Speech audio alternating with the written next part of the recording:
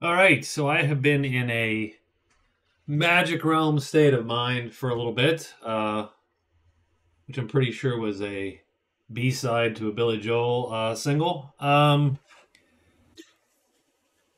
so I've got my second game queued up, and the second game is this little cohort here. We got the Amazon, Captain, Druid, and Pilgrim. So very, very different than the first cohort, which was all pretty heavy hitters. This one does have two really consistently high scores for me, the Amazon and the Captain. The Druid and the Pilgrim a little less so. The Pilgrim I particularly have a hard time sort of getting to work, though he does occasionally have his moments. So we shall see how this goes. I am sort of predicting that the Captain sort of takes it away. Because Captain just has, I think, huge advantages over a lot of characters in the quest game for certain, but even in general, I think in Magic Realm, the Captain's a pretty solid character, just in terms of his ability to hire folks. So we'll see. I started him at the soldiers instead of the guard, just because it just was more central, gave better access, I think, to more sites more quickly. And the soldiers are ultimately cheaper than the guard, although obviously not as absolutely sturdy, but there's simply more of them. We shall see. He can still get to the guard. You have to go through the ruin or the borderland to do it. Otherwise, you can see actually everything's pretty close in terms of all the garrisons are reasonably close to one another. This would actually be a map that I would consider taking pub crawl on if I could. The Druid here, we got Summon Animal and Nudge, so sort of looking to be a little bit aggressive as the Druid. And the Pilgrim took what I consider to be the traditional Small Blessing. I'm not a big fan of Small Blessing. I think you wait on it a lot more than you think you will wait on it. And then all of the other sort of abilities of Small Blessing, it's just too random to rely on. It's like sitting and going, well, I'm going to cast Transform on myself as the magician, and that's great, but how many days do you waste trying to get something ideal? And I think though, again, the Pilgrim has the better chance because the ideal thing is a 6. It's still only a 30% chance, and you could easily spend 1 or 2 or 3 days just casting that with no good effect. So, but I did take it, and we're going to go with that. And I think the Pilgrim is going to take a quick view into the surrounding tiles, see if there's anything that he can swipe. Hopefully the altar or the shrine pop early. He can loot those, drag those back, hire himself a knight or two, and rule the battlefield vicariously through the night. Like I said, Druid's going to be a little bit aggressive on his casting, using Nudge to get a beneficial summon animal. And then, of course, the Amazon is going to use her mobility to scour the board quickly and score points by just getting to sites and getting to stuff, getting to her cards quickly. And the Captain probably hires the soldiers or the guard to wreak havoc on the middle of the board there. Let's get setup done. Let's get setup done for everybody. That'll be this video's sort of point here. So we're going to get setup done. 1, 2, 3, 4. Everybody gets 3 cards. And, of course, a chance to turn cards in. Got to take the second round of cards, whatever you get. but you know you can turn things in one time. So let's see what the Amazon ends up with. She ends up with a white source, windfall, and a gold source. Well, obviously she's ditching white and gold source. Those are pointless to her. So she turns those two in and grabs these two. Monster Lure and Explore the Cliffs. Well, obviously Windfall, she's just going to sit on that. That's an easy one. $5 is pretty good. Monster Lore is good, and Explore the Cliffs is good, although it does depend on where the hell the cliffs are for her. The cliffs are over here. I mean, it's through the deep woods up here. She could probably handle that. So there you go. So that's hers. Done. The captain gets Curse Breaker, Tiny Hut, and Explore the Borderland. He doesn't really care about any visitors. I suppose we'll take Explore the Borderland. But those two are going to go away. And we get Locksmith and Guide. So Explore, Borderland.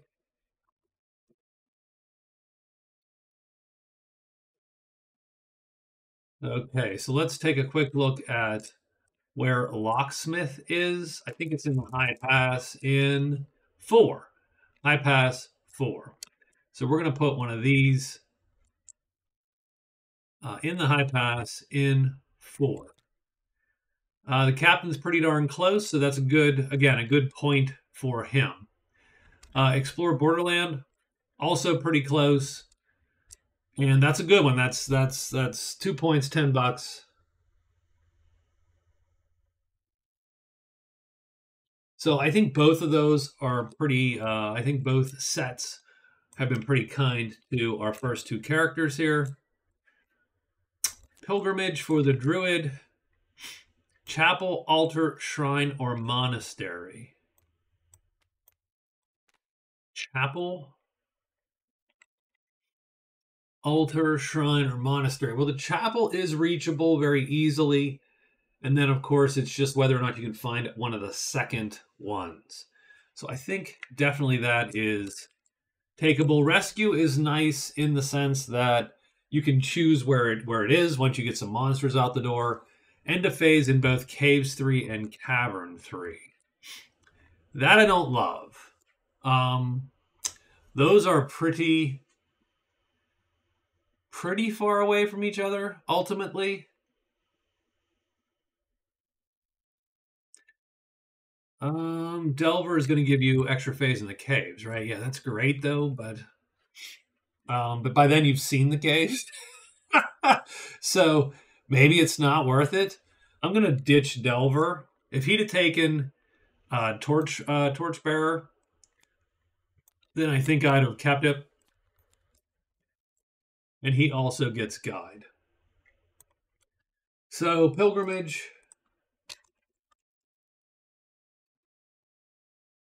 Rescue, and Guide. Done, done, and done. And he is done with his setup. For the Pilgrim, find weapon, thief,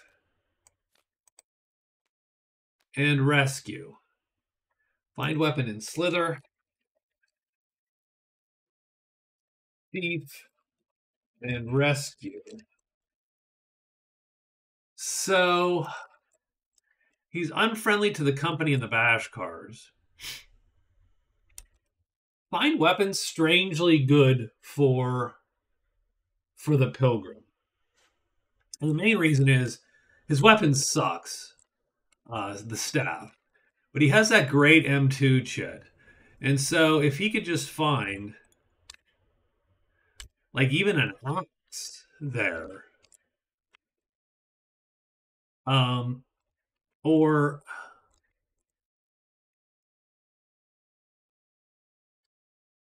that, as I said, that M2 is really good. Could choose any L or M melee weapon. So like a mace. Mace doesn't suck. Although again, you might as well take an axe if you're going to be the pilgrim, since you're going to be using mostly. I mean, so the axe is good if you want to use your heavy attack shit, or the mace, I should say. Where's the mace? The mace is good if you want to use heavy attacks because this M3 side is great. The axe is good if you're going to use your medium, your M2, because you can do heavy damage with an M2 at a 2-speed. That's pretty darn good. You can do, So I don't know. I don't know which one of those I would take. But anyway, all I need to do is find a slither. Rescue again is good because you can choose where it appears if you get monsters out the door. I'm not super fan of Thief for him. It requires the Company of the Bash cards to appear. That's, I think, the one I will delete from his list. Plus, he's the Pilgrim, right? He's a holy guy. Locate the vault.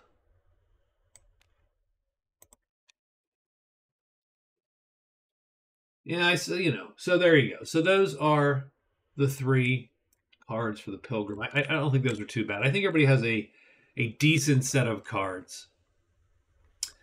Looks like we're going to take our 3 events, and then we're going to pack this one away until later this evening. Peddler appears in a random clearing.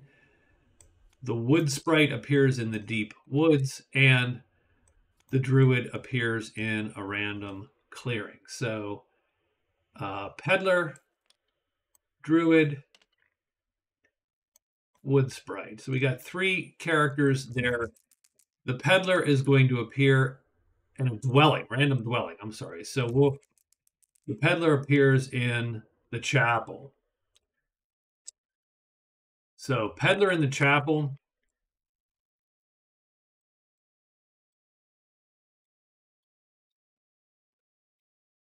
We draw the extra treasures, and we draw 4 of them.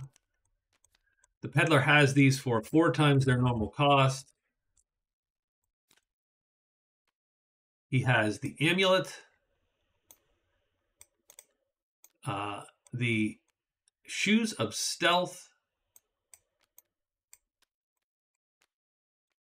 the elusive cloak, and the royal scepter.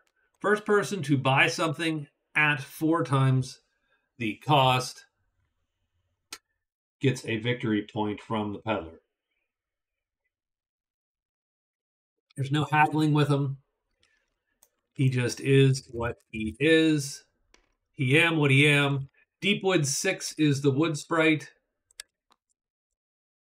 And the Druid appears in a random clearing. What do we got here? Ruins 4. So sort of interesting. I mean, those are crappy for the people in the inn. I don't think they have a good chance. I think the captain grabs the sprite pretty easily. No one's going to grab the peddler until you get some cash because that is a steep cost. Steep cost there. The druid, you got to bring a potion to him. The power move would be buying the amulet. Anything that is a discard to is effectively a potion. So the amulet, bring the amulet to the druid, buy it for 20, get a point there, and then get a point at the druid. Done. And of course, both the wood sprite and the druid allow you to get a spell.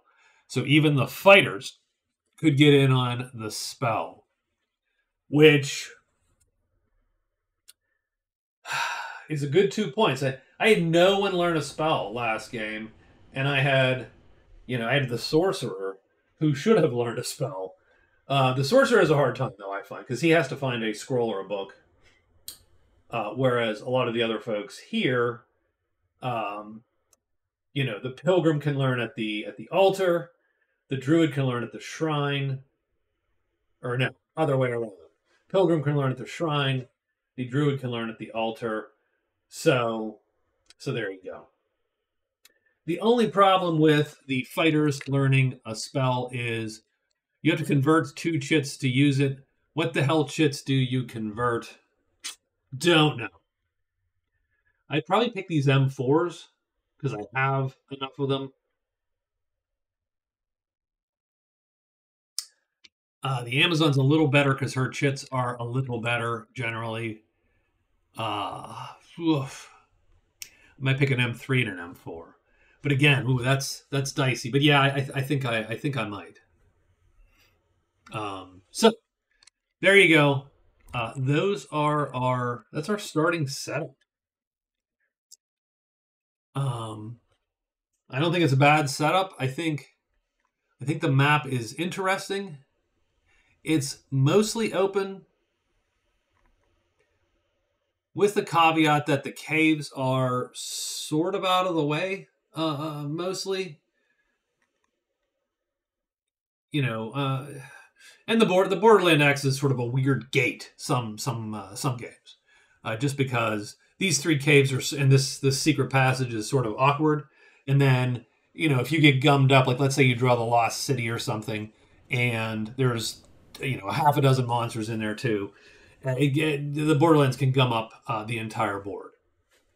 And the board is sort of cut in half in the sense that, you know, the quickest way to the guard would be through the Borderland, but you could go across the ledges and then around through the ruin and so on and so forth. So I think it's an interesting board. I think a lot of action will happen on this left-hand side first, before you get to the right-hand side.